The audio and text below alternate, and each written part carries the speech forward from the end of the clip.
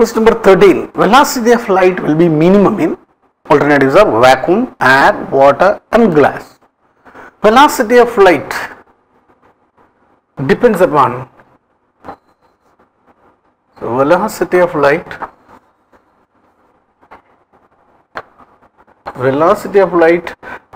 depends upon the refractive index.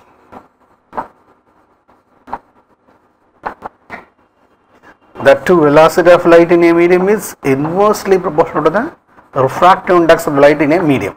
So in this case, the higher the refractive index of the medium, the lesser will be the velocity.